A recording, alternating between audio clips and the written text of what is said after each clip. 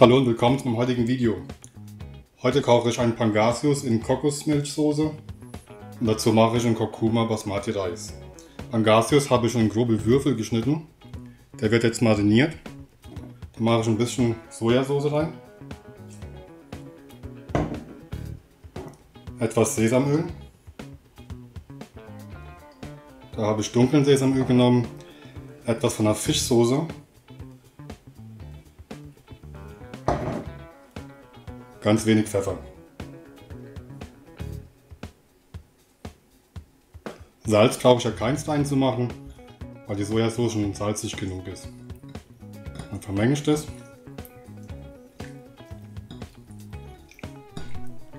Und lasse es ein paar Minuten ziehen. Hier habe ich schon mal eine Pfanne vorgeheizt. Gebe ein bisschen Öl rein. Erhitze das Öl etwas. Und gebe dann hierzu die Zwiebel in Streifen geschnitten dazu.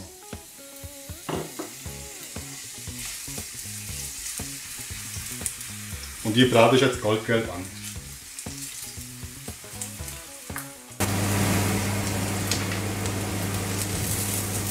Die Zwiebel haben schon Farbe bekommen. Da gebe ich jetzt meine Karottenstifte hinzu. Und schwenke die auch mit an.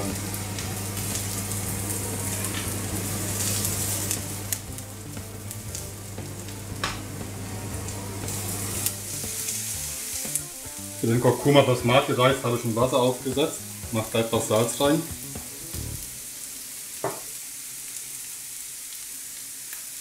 Dann 2 Kaffeelöffel Kurkuma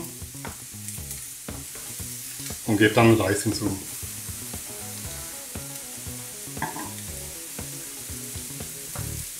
Und das lasse ich langsam vor sich hin köcheln, bis er weich ist.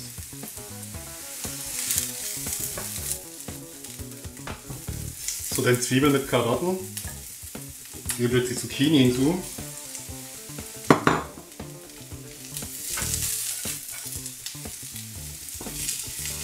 Und schwenke die auch kurz mit an.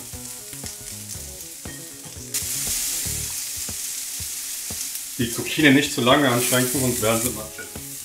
Das heißt nur ganz kurz. Dann kommen wir Rote Chili in Scheiben geschnitten dazu.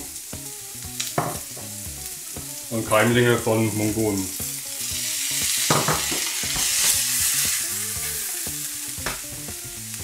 Das kann man ausschalten, dann nutzt man die restliche Wärme aus.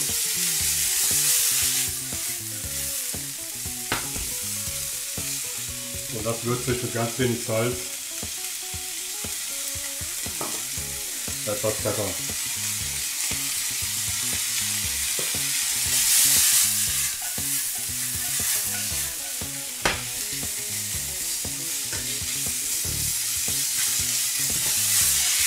Und jetzt fange ich an mit der Cocossoße.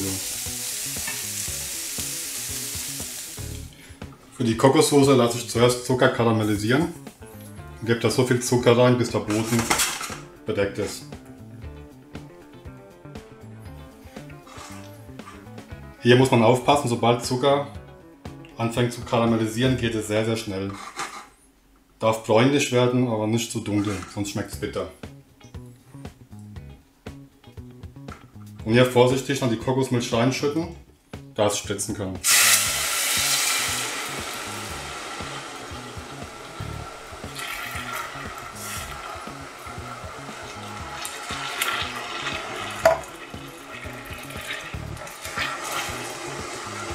Sobald die Kokosmilch drin ist, dann noch so lange kochen, bis der ganze Zucker aufgelöst hat.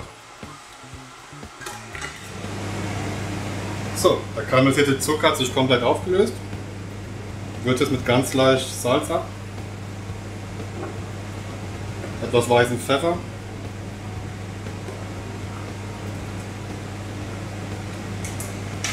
gebe dann mein Gemüse hinzu.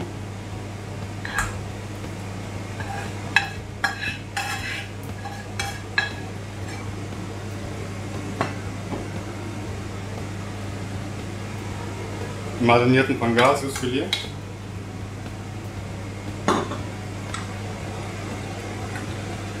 Einmal kurz verrühren. Ganz wenig Sahne.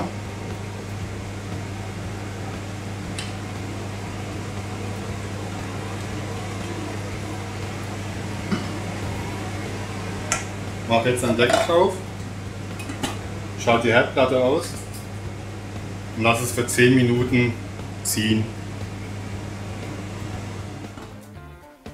So, die 10 Minuten sind jetzt rum. Mal kurz umrühren. Probieren. Ist sehr lecker. Und tun wir es mal anrichten. Und so sieht es dann aus. Basmati-Reis hat eine schöne gelbe Farbe bekommen durch den Kurkuma. Pangasius ist schön zart und saftig und schmeckt leicht würzig pikant. Wenn euch das Rezept gefallen hat, dann würde ich mich über einen Daumen nach oben freuen. Bis zum nächsten Mal.